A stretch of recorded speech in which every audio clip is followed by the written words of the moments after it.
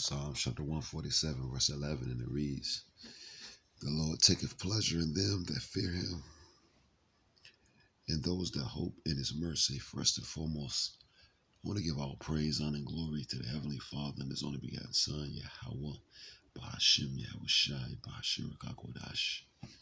Next, double honors to the head apostle / elder bishop of Great Millstone, the one that taught us the 100% truth according to the Bible. Peace, blessings, and safety to all you sincere Akims. Keep pushing, keep believing, keep the faith. Regardless of people here for a bit, just a quick hit. Constantly reminding ourselves of what pleases the Lord, throughout the week. Constantly reminding the body what pleases the Lord throughout the week. And that's what fear. Let's get a definition. Let's get a definition for fear. If I can. Fear. It's a word. It's a I don't think it's a noun. Let's see. Go here.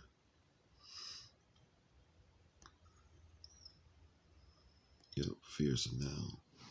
An unpleasant, often strong emotion caused by anticipation or awareness of danger. Damn.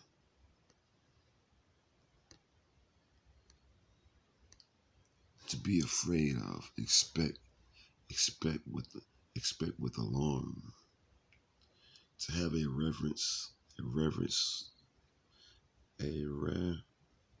reverential awe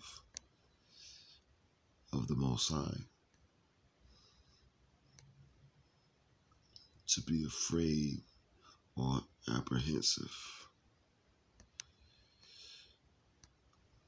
So forth and so on. You see it, man. Terror, the king of terrors, horror, dread.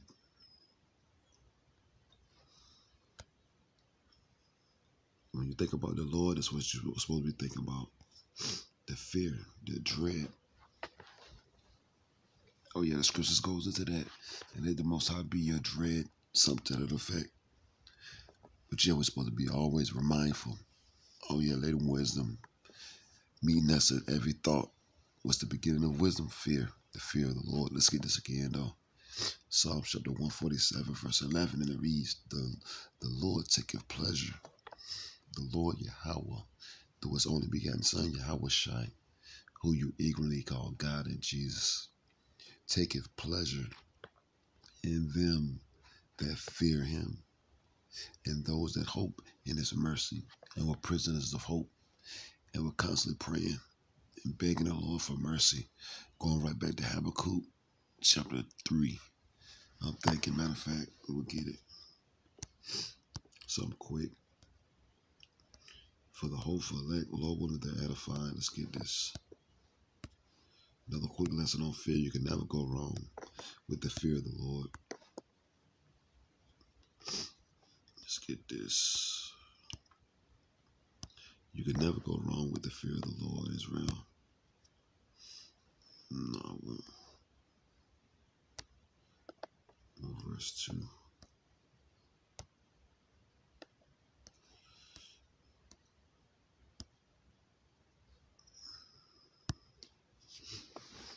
So this pad, like it got some sense.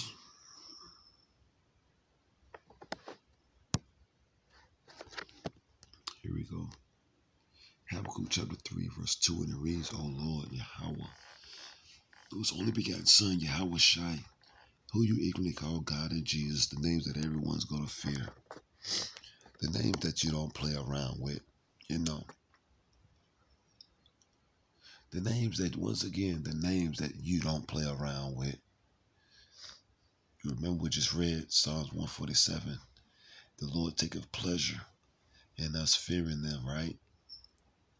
O Lord, I have heard thy speech and was afraid.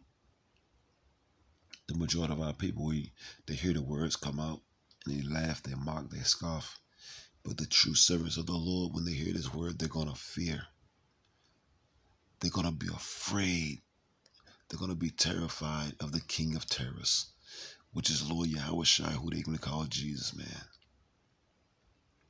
Most definitely, Heavenly Father, the Most High Yahweh, most definitely, the Father of spirits. Remember the scriptures say, fear him that have the power to kill and cast into hell, which is a condition played out on earth, right? So once again, Habakkuk chapter 3, verse 2, and it reads, O Lord, I have heard thy speech from the servants, the prophets, speaking on the highways and byways, doing sit-down videos. So from a song, right? I have heard thy speech and was afraid. O Lord, revive thy work in the midst of the years. In the midst of the years, make known. In wrath, remember mercy. Remember, the Lord taketh pleasure in those that fear him. So when the Lord bring that wrath, Lord willing, the men and the women, the Israelites that fear the Lord, they'll receive some of that mercy, some of that tender mercy, some of that compassion. When the Lord bring wrath, when he destroys Babylon, I'm saying bring havoc on different, the other different parts of the earth. But it all starts with the fear of the Lord. Matter of fact, let's get this. Like I said, just something quick. Something quick, man. Scripture that I think about all the time.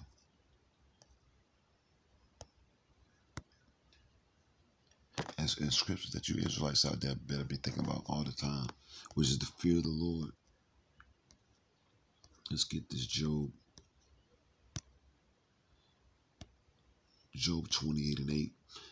Job 28, verse 28, and it reads, And unto man he said, Behold, the fear of the Lord Yahweh, through his only begotten Son, Yahweh Shai, that is wisdom. Remember, the Lord taketh pleasure in those that fear him. The Lord say he hates an evildoer. He's angry with the wicked every day. He's angry with the wicked every day. And unto man he said, Behold, the fear of the Lord, that is wisdom. And to depart from evil is understanding. You want to please the Lord, then fear. Let's get this. Let's get Sirach.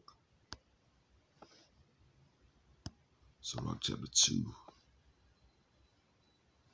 It's something quick, Israel, just something quick. It's a quick reminder of letting us constantly fear. Always keep that in the back of your mind, to fear the Lord, no matter what's going on, no matter what the weather is, no matter who you're around, no matter who you with. Always fear the Lord. That goes for, Lord, first and foremost, I'm doing the video. And the listeners that's listening, let us fear, damn it. For real, for real. We in the midst of wars. We in the midst of class wars. We in the midst of civil wars. We in the midst of gender wars. We in the midst of all hell breaking loose. Spirits created for vengeance are everywhere. Everywhere you turn around. You turn to the right, you turn to the left, north, east, south, west. There's a spirit created for vengeance. Getting at somebody, man. There's a storm. There's a flood. You see, Sirach chapter 2, verse 15, it reads, They that fear the Lord Yahweh, through his only begotten Son, Yahweh Shai, would not disobey his word. And we rehearse it to the best of our ability, Israel. We rehearse it to the best of our ability. Because remember, the Lord's watching. I want to get that too. They that fear the Lord will not disobey his word, and they that love him will keep his ways. They that fear the Lord will say, They that fear the Lord, they that fear the Lord, they that fear the Lord, they that fear the Lord. You say that? They that fear the Lord. The Lord don't want to hear that nonsense from none of us either. But I thought the Lord want to hear that I shit. Cause you go right back to Proverbs 3 and 5. Trust in the Lord with all thine heart, all your mind, and lean not into thy own understanding. So the Lord don't want to hear that I shit. Verse 16. They that fear the Lord will seek that which is well pleasing unto him. Remember, the Lord taketh pleasure in those that fear him. So they that fear the Lord will seek that which is well pleasing unto him, doing the things that you know the Lord is pleased with. That's what the Israelites, that's what the hopeful elect of the nation of Israel is going to be doing. The Israelites that fear the Lord, you're going to be doing your best to please the Lord at all times. Whether anyone's around or whether it's a million people around, you're going to do that which is right, right? Right? They that fear the Lord will seek that which is well pleasing unto him, and they that love him shall be filled with the law. They that fear the Lord will prepare their hearts, meaning they're going to get their minds right and humble their souls in his sight. Look, this is why right here. Look, let's get this. I'm gonna go back. I'm gonna go right back to that Baruch too. Look at this, Israel. Look at this. Look at this. Proverbs chapter 15. Let's see, come on. Yep. Proverbs chapter 15, verse 3. And it reads, the eyes of the Lord power, which are the angels, are in every place. Angels are everywhere. Angels are everywhere. Watching Israel. You Negroes, Latinos, and Native Americans, you Israelite men and women. Us. The angels are always watching. The angels are always reporting what we're doing throughout the week. Anybody can look good on camera. Anybody can look good in the public's eye. But we're being recorded when we're not around anyone. Remember that. Let each and every last one of us remember that. We're always being recorded. We're always being watched. Proverbs chapter 15, verse 3, and it reads, the eyes of the Lord power, which are the angels, are in every place, beholding the evil and the good. So yeah, I just want to do something quick, just a quick reminder. We got to do the things that are pleasing unto the Lord each and every day to the best of our ability. Because we're constantly being watched, and that's just the right thing to do. You see? So Lord wanted the hopeful elect us edified. Just constantly remind yourself. Matter of fact, I got one more. Let's see, let's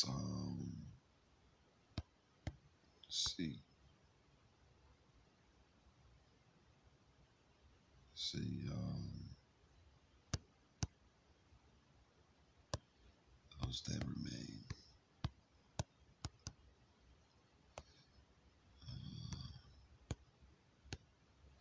Let's get this right quick. Let's see.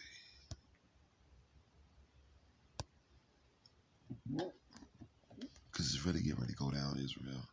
Let's see.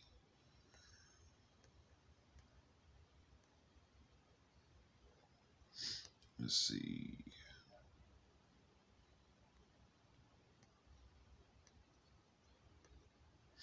Bear with me. Let's see. Yep. Sirach chapter 23. Because this place called America, Babylon the Great, the Lord's coming to destroy it. But first, all hell gonna break loose. It ain't look, soon coming, ain't gonna be no water. Soon comes not gonna be any food. Soon comes not gonna be any gas for your vehicle. Soon comes not gonna be any help. Soon comes not gonna be any 911.